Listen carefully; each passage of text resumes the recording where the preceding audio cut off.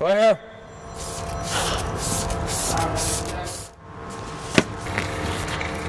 Towel. I'm a very hard worker. Claire! The little details I like to be perfect. don't escape Cody Williams.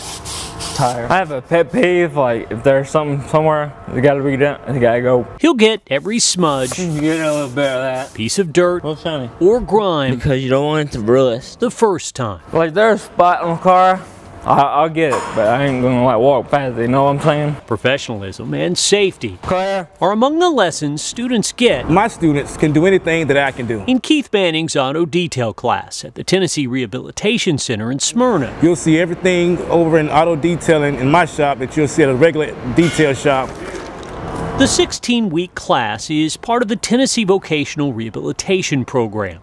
Its goal is helping people like Cody in all 95 counties find success in fields they're interested in. They go to work. People that graduate goes to work after they leave my program. Cody came to this program I was very lucky enough. after suffering a traumatic brain injury in a car accident. He had some memory issues the first week or so.